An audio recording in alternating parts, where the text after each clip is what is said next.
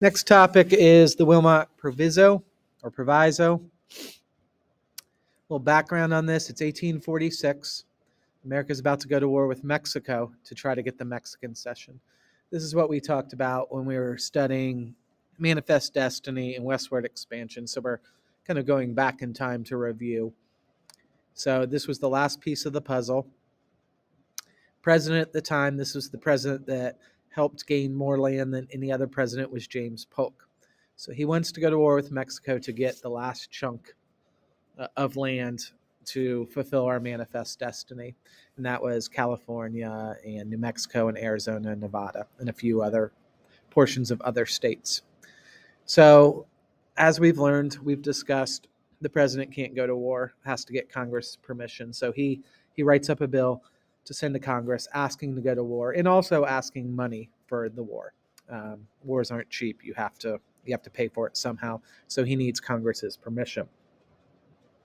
So there was a representative from Pennsylvania named David Wilmot, and he gets added into this bill, a section which he's trying to affect slavery moving forward. And notice he's from Pennsylvania. Pennsylvania is a northern state, so we can assume he is anti-slavery. So what this proviso did is it stated slavery would not or could not exist in any territory gained from Mexico.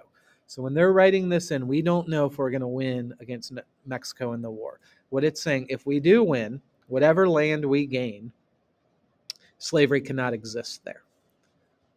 So who opposed this? Obviously, Southerners are going to oppose this. They argued Congress does not have the right to decide where slaveholders take their property. They were upset about this because, if anything, what they want is if we gain land from Mexico, they want slavery to move into that territory to expand. In the end, it didn't matter all that much because it passed through the House of Representatives, but it didn't pass through the Senate. So it didn't become law. But it shows another example of the North and the South continuing not only to argue over slavery, but slowly splitting apart. And this right here where you see my cursor, this was the last chunk of land to get the Mexican cession. So this is the part that we are talking about here.